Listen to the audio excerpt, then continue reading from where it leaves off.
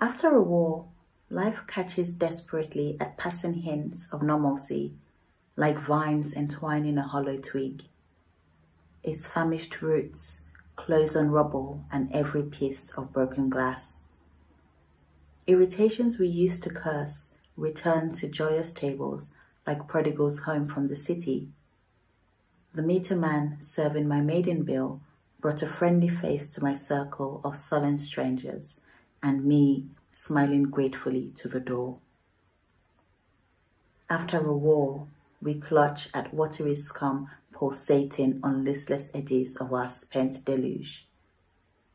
Convalescent dancers rising too soon to rejoin their circle dance, our powerless feet intent as before, but no longer adept, contrive only half-remembered eccentric steps.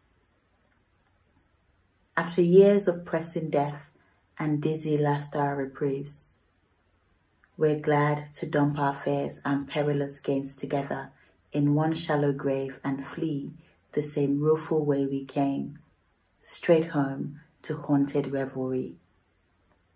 Christmas, 1971.